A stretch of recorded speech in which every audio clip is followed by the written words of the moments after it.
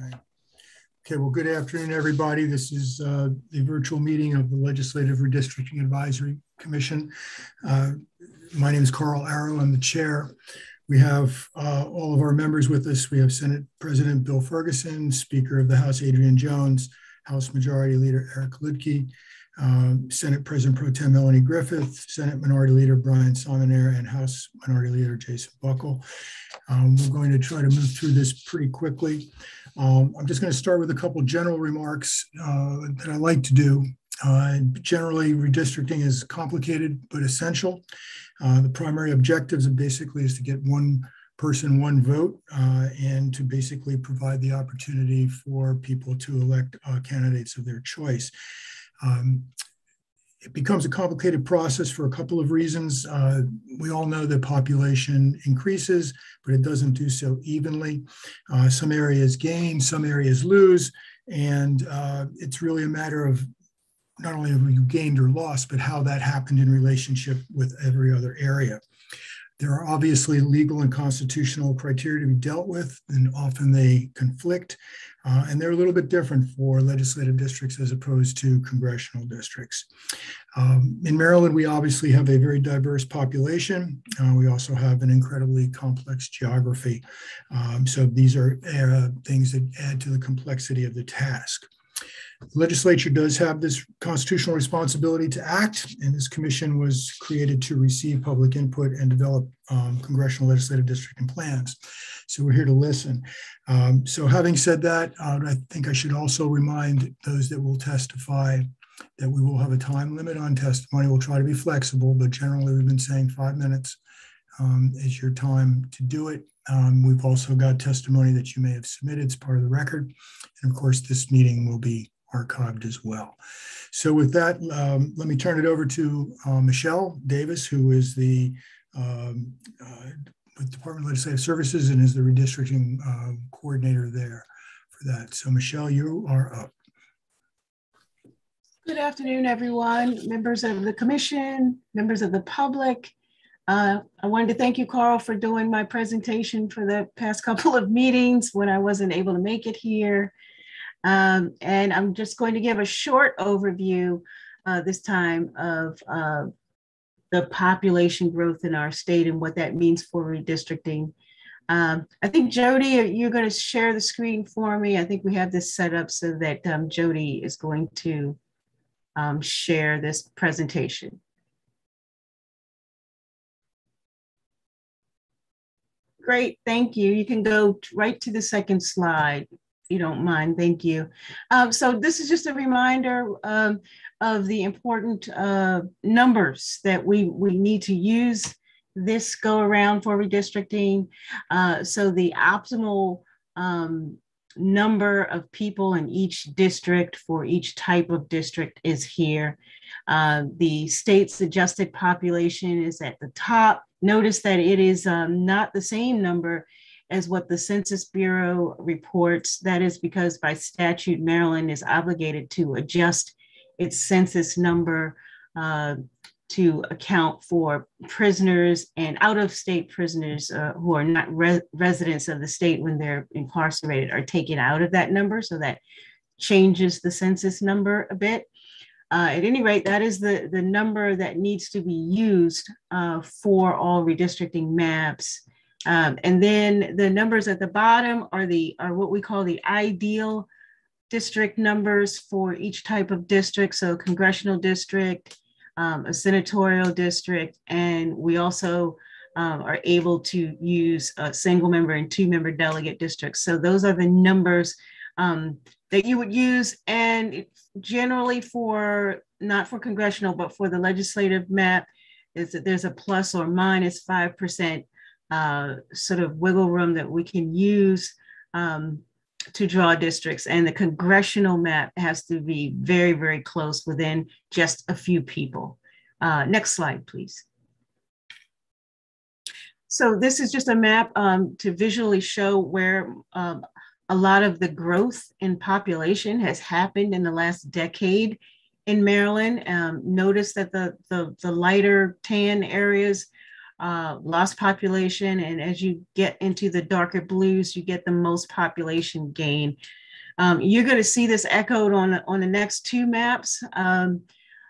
You're going to see how Central Maryland, you see how the four counties and mostly Central slash Southern Maryland and Frederick up to the north, which had the most population growth, how that is going to sort of affect the movement of legislative districts. So keep that in mind. So next slide, please. So this is another map that I made, so it's not as pretty. And if you can read it, it is the legislative districts as they are now. And it tells you how much they, well, it sort of shows you how much they've grown or not grown by telling you how far they are away from the current ideal district number, those numbers that we looked at in the first slide. So notice that the districts that are in red are underneath that ideal, and the number on it shows you about by how much.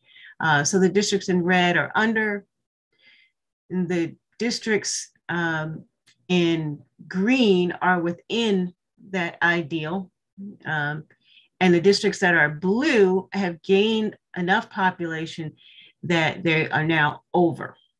And you can see that this sort of color scheme echoes the population map that we saw before. So what this means for a legislative district when you're rebalancing them and drawing a map and redistricting is that if an area has had a loss of population, right, then those districts have to get bigger. So if you can look at the Western Maryland in the top left there, those districts are going to have to move further east or wherever they can go to get more population. And districts that have too much population in them, if you look at Central Maryland, they get smaller because you want less people in those districts. So geographically, the size of the district will get smaller. Next slide, please. Thank you. And this map is actually showing for each county. So now we're looking at counties as opposed to districts. How many districts can you fit, so to speak, theoretically, into each county? And so it gives you the portion of districts that each county should have ideally. So in other words, we're just using that ideal number. We know there's some wiggle room, but it gives you a good idea of how many Senate districts would fit into a county. And next slide, please. So this is the same map, but what I did was I listed all of the counties and I compared what this situation was 10 years ago. So in other words, if we compare what happened 10 years ago to now, how many districts did a county, does a county get, so to speak, mathematically, you can see which counties grew enough to get to sort of get more of a portion of a district and what counties who comparatively grew a little slower or not enough and maybe lost a portion of their allotted or their share, I should say, of a district. And I noticed the Baltimore City is at the bottom and Prince George's County is at the top, which means population growth, and Prince George's sort of gave them the biggest increase when as compared to 10 years ago, and the opposite for Baltimore City. And that's just sort of to get everyone to understand sort of how things have to move when we rebalance the districts. And that's it for me. Thank you.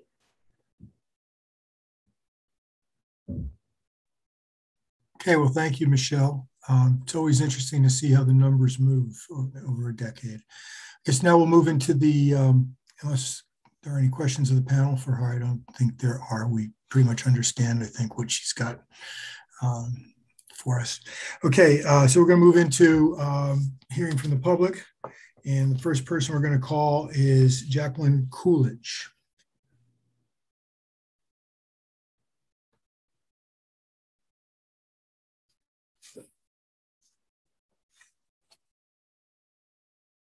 In the public. And the first person we're going to call is Jacqueline Coolidge. Hello, can you hear me? Yes. Okay, Yeah, and there's even video. Okay, great, thanks very much. Good afternoon. Is Jacqueline Coolidge. Thank you. Hello, okay, sorry about that. Yes, good afternoon. My name is Jackie Coolidge. I'm representing the League of Women Voters of Maryland. This commission has already heard from several other League members earlier during testimony, so there's not much need to repeat everything, except to highlight that the League supports, and I quote, a state redistricting process and standards with maximum opportunity for public scrutiny. We're pleased that the RAC is holding public hearings, which is an improvement over the process from 10 years ago. However, we still have several suggestions for improvement. First and most important, the League is asking this commission to present draft maps that will be available for public comment before the General Assembly votes on them. Let me repeat that. We would like you to present draft maps that will be available for public comment before the General Assembly votes on them. Why are we stressing this point? We've been participating in all the hearings of both this commission and the Maryland Citizens Redistricting Commission. And we've noticed it seems rather difficult for most people to engage on the basis of a blank map or even historic maps. Most comments are fairly general. And of course, there's enough difference of opinion that the map drawers can conclude simply that you can't make everybody happy. But when people see a draft map, they're much more likely to focus on the boundaries and react with specific feedback. That line cuts me off from my allies and my community of interest. That's why we insist on the opportunity for timely public feedback on the draft maps before they come up for a vote. We're calling for the MGA to commit to making draft congressional maps available for at least a month before the expected special session, December 6th through 10, and for a firm announcement about the relevant dates for that special session. We would also like to suggest that the commission put more effort into publicizing these hearings and making it easier for more members of the public to participate. For example, the next virtual hearing should be moved to the evening time slot, so people who work full-time will be able to participate. And we hope the hearings really should go on as long as it takes to accommodate everyone who wants to speak. The process for signing up for testimony should allow more time, more lead time, and be made more user-friendly. Turning to the maps themselves, we've already stated our position, which is the same actually as in Congress, both the For the People Act, lead sponsor, our own Representative John Sarbanes, and the new Freedom to Vote Act in Congress, that maps should not be drawn to give any party an advantage. But gerrymandering often goes beyond that. It provides quite often incumbent protection by drawing maps that may have like tentacles to include an incumbent's home address or to include favored donors. And these lines invariably end up splitting up the rest of us. It splits up communities of interest. And it really helps feed the cynicism and the apathy that deter voters from participating in the electoral process. So we would like to remind the Commission that the state constitution standards that govern the drawing of the state legislative districts actually should also be used in drawing the congressional districts. The League respectfully requests that the maps this commission submits are fair and effective in representing the citizens of the state. Thank you. Thank you very much. I think that we'll move on now to the next person, Nicole Drew, if she's in the waiting room.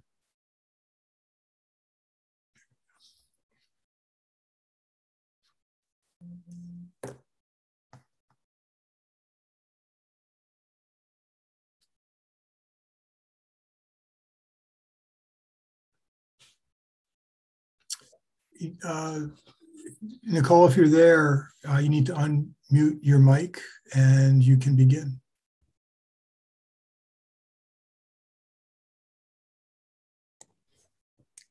Thank you. Sorry, it's a little weird with this coming into the Zoom and then viewing online. Good afternoon. My name is Nicole Drew. I am a resident of Montgomery County, Maryland. My testimony today is on behalf of the 25 Maryland chapters of Delta Sigma Theta Sorority Incorporated, including our Eastern Regional Director, Rosie Allen Herring, who is also a Prince George's County resident. We urge this commission to, one, just ensure a fair and transparent process. Two, that you consider and respect any community of interest maps. And then also ensure that the voting power and participation is not diluted in communities of color. Delta Sigma Theta is a nonpartisan organization with 1,000 chapters in the United States and abroad. And in Maryland, there are a total of 25 chapters, 10 of which are student members at Maryland undergraduate institutions, and the other 15 chapters are members who have graduated from various colleges and universities. Many of the chapters have membership rosters totaling upwards of 900 plus members, each of whom are registered and active voters in every congressional district in this state. And with our collective chapter members, community partners, and the public communities that we serve, we are able to have a strong collaborative impact in the state of Maryland, which is why we are here today to provide a voice to the communities that we serve. The manner in which the districts are drawn affects every political issue, as you all know, from the economy to healthcare to public education. And therefore, we urge that you continue to be transparent and ensure a fair process. We want to ensure that our districts are represented by politicians that understand and will respect the wishes of the communities that they serve.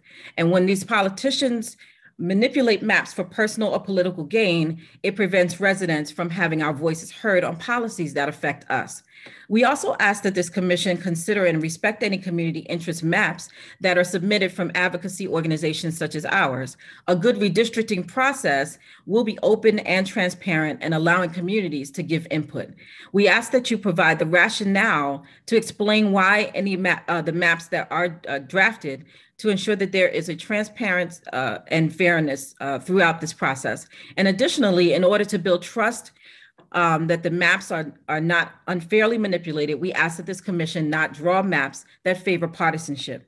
Finally, any maps that are drawn should be mindful not to dilute the voting power and political representation of communities of color. Maryland has had its share of critique about the last redistricting process, but we do want to ensure that our voice is considered to ensure fair congressional maps, and that there is no racial gerrymandering that will dilute the voting strength of African Americans and other communities of color.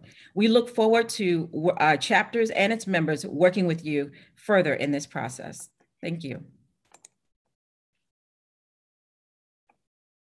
Thank you very much. We're going to move on now to next person, Edward Johnson. To ensure fair congressional maps, and that there is no racial gerrymandering that will dilute the voting strength of African Americans and other communities of color. We look forward to our chapters and its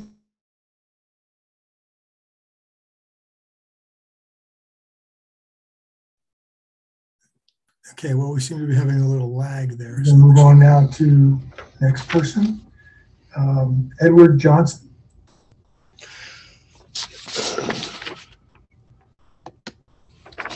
Here we go. Can you hear me? Yes. Okay.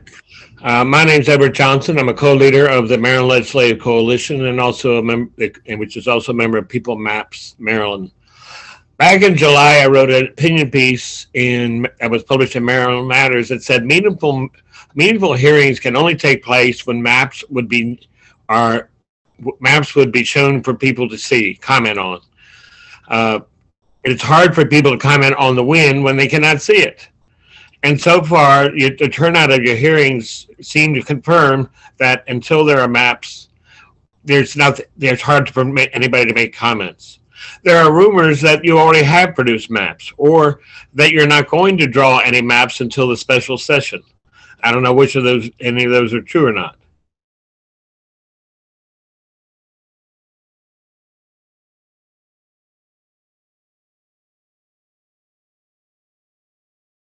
We seem to have lost you, Mr. Johnson. We see you, but we don't hear you. You lost, hold on a second. Can you hear me again? Yes. Where did I leave off?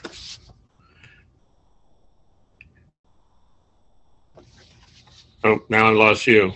Okay. You were saying, talking about how difficult it was to get either turnout and or feedback without. Right. The turnout for your first hearing seemed to confirm that there are rumors that you have already produced maps or that you're not going to draw them until the special session. How long will the special session last? Because the public will probably have many hours of testimony to offer on them, and they deserve to be able to see them ahead of time so they have plenty of time to plan, look, and study. A short time frame in which to study them is not good. We think it's reasonable to ask that the commission show these public maps by the beginning of November. The other commission only took 2 hours to draw the preliminary correctional map. So it doesn't take many hours to produce these. We would like to have the special session dates confirmed so that people can begin planning for that. And they should be confirmed as soon as possible. On a slightly different note, some of the people are saying that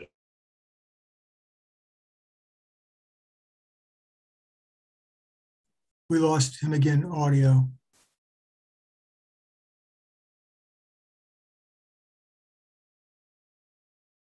Mr. Johnson, we lost you again. Continuous, this is going to be compact. There are different ways that these maps can be drawn, and the commission needs to explain what methods they're going to use. And I thank you. Thank you very much. We lost a little bit, but I think you did submit some written testimony. Did you? No, I didn't. I did not. Okay. Well, unfortunately, I use the Chromebook, and does not work well with Zoom. I'm sorry to hear that. Okay, well, if you can possibly just send us your notes or whatever you were talking through, then we can have the complete thing. We did lose your audio just towards the end. So okay. that would be helpful. All right, thank you. Thank you. Okay, next person up, Mr. Paul Sundell.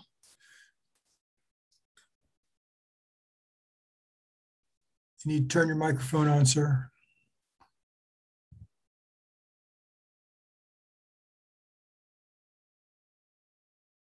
Mr. Sundell? Oh, yes. Can you hear me now, please? Yes. Okay, great. Sorry, I failed to hit the right button there, and I am grateful for the opportunity to make my thoughts known, and I wasn't sure on the length of time that I have to talk. You have 5 minutes. 5 minutes, about 4.5 now. Okay. Yes, I do view gerrymandering as a great problem, and it goes across party lines. And unfortunately, in many states, the results have been awful and very partisan. And Maryland is among the very worst. A Philadelphia cartography firm, evaluated gerrymandering of congressional districts, and Maryland was the very worst, and it does turn out. I view the county I live in, it's probably one of the worst in the whole country, and I say that because when one looks at it on the congressional level, Anne Arundel County is the fourth most populous county in the state. We have no one in Congress because we're minority members by a substantial margin in each of those four districts. And that was not an accident. Two, our legislative districts are just as bad. 20% of our legislative members are in PG County. And again, Anne Arundel County is a small minority member. On the numbers that I have,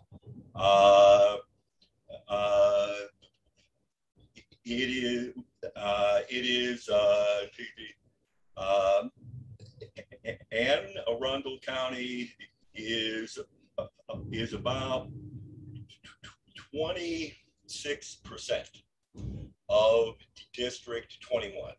So, and the gerrymandering is so bad that on the congressional level, no one in the county does run for Congress. And at the legislative level in District 21, I would assume it's very likely the same thing because it's a virtual sure loss. So it's long overdue for politicians to go and take principle above politics, because we see what we have now, and it is as bad as gerrymandering gets. And I'm a registered Democrat. I'm a retired federal government economist as well. We need single member districts wherever possible, and that's what the governor's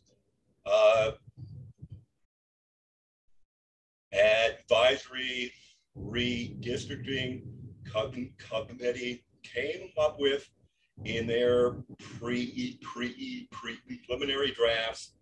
And so please do the right thing, because we do not have the initiative in Maryland like most of the other states have, at least 23, where the citizens citizens can say enough and get it passed on the ballot. So please do the right thing, because what we have now is absolutely terrible. Okay, thank you very much, Mr. Sundell. Next up is Morgan Drayton.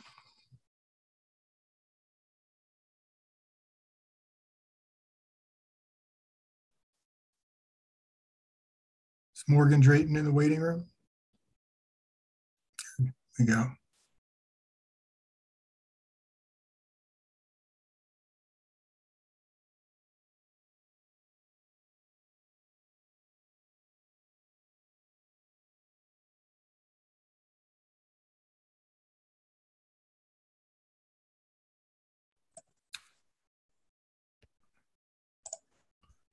Hello, can you hear me?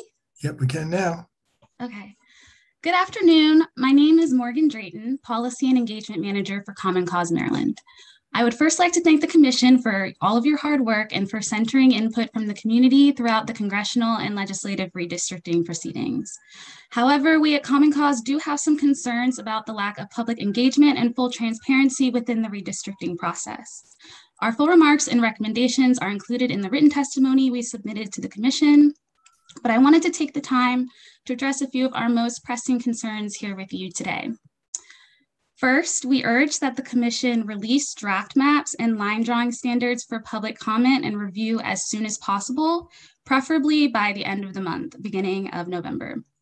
The earlier draft maps are released, the more time Marylanders will have to assess the drafts and prepare valuable and constructive feedback for the Commission before the final maps are brought to a vote. The opportunity for timely public feedback is crucial to ensuring that the final maps are fair to all voters, regardless of political party or affiliation. Second, we would ask that the Commission push back the start time of the virtual hearing scheduled for October 15th from 3 p.m. to 6 p.m. Many Marylanders who might be willing to give feedback on the redistricting process are currently unable to attend virtual hearings because they're still at work or school while they're happening. Committing to scheduling meetings outside of traditional work and school hours would go a long way towards making the map drawing process more inclusive and accessible to all citizens. We would also ask that the Commission consider extending the current 2-hour cap on virtual hearings in cases where there's likely to be significant turnout, especially at the last few hearings where citizens are more likely to be engaged in the process. We believe that if a citizen takes the time out of their day to attend a hearing and is willing to share their opinion, it's very important that they be able to do so, regardless of arbitrary time constraints. Again, I would like to thank the Commission for their hard work during this process. Common Cause Maryland and our coalition People's Maps Maryland are dedicated to making the redistricting process as accessible, transparent, and inclusive to all Marylanders as possible. And to that end, we hope the Commission will take all of our recommendations into consideration. Thank you, and I'll concede the rest of my time.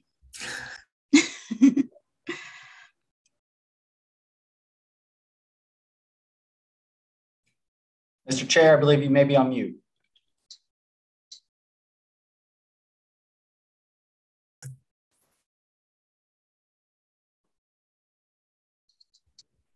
Okay, there we go. I'm sorry. Reading, you know, it's a skill. Okay, so the last person on my list is Brandon Russell.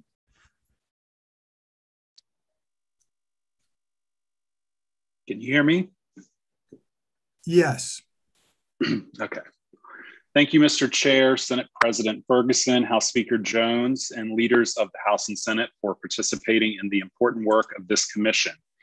I'm happy to have the opportunity to speak with you today about the importance of congressional and legislative districts as they relate to Southern Maryland and in particular, St. Mary's County. Recently, we've seen maps from Governor Hogan's Maryland Citizens Redistricting Commission, which suggested removing a portion of St. Mary's County and adding it to another district. I mention these maps with the hope of calling your attention to the need of keeping St. Mary's County whole. Currently, St. Mary's County has 3 elected members in the House of Delegates representing districts 29A, B, and C, and 1 senator representing District 29 as a whole. Overall, District 29 includes the entirety of St. Mary's County as well as the southern portion of Calvert County. I understand that because of population growth and decline, that districts may expand or contract as needed to meet district requirements. During the process of redrawing these districts, I recommend keeping St. Mary's County whole because our county exists on a peninsula and there are a few options to expand District 29 without including portions of another county. Keeping Southern Calvert or expanding into Southern Charles County are the 2 options that make the most sense. In St. Mary's County, we have 5 elected Republican commissioners who appointed 5 Republican members of our local redistricting board. The community advocated for a fair and balanced redistricting board composed of members from multiple political parties. However, the commissioners ignored this input and instead referred community members to state-level redistricting where, quote, the real problem is, end quote. I request the redistricting process produce a legislative map that is not gerrymandered. Maryland has the unfortunate label of being one of the most gerrymandered states in the country. Fair representation is important at every level. This is why it is imperative for state level redistricting to produce fair and contiguous districts. Set the standard for others to follow this process in the future. I look forward to reviewing maps proposed by this committee and giving additional feedback in the near future. Thank you. Thank you very much. Okay, so I think that, unless somebody else has somehow signed up, that concludes our public testimony. Let me also just point out a couple of things in response to some things that were said. We will have draft maps for comment. The timing on that is to be determined because we are still very much in the information gathering stage, which is best practice, if you will, to try to hear first on a more general level, obviously, but that helps us then sit down to try to figure out exactly how we can make all these pieces fit together. The other thing that I would point out is that, as everybody knows, thanks to COVID for one thing and other issues, the census data was not released until very late. Normally we get the census data in February. And of course, we didn't see it until it was, I think, September, right? We finally did get to see it. So it was very difficult, and we recognize that things have been kind of constricted and pushed back because of that. But I think we'll work very hard to try to get these maps done as soon as we can and get them out there so the public can react to them. That's all I have to say for now. Mr. Chair. Yeah, yes. Just a question on process. I know our last hearing is November 18th. So when you say we're going to be having draft maps, are they going to be done before the November 18th so the public can weigh in that point, or you're anticipating having them after we're done our hearings? And then if that's the case, where is the public input going if we don't have any more hearings scheduled?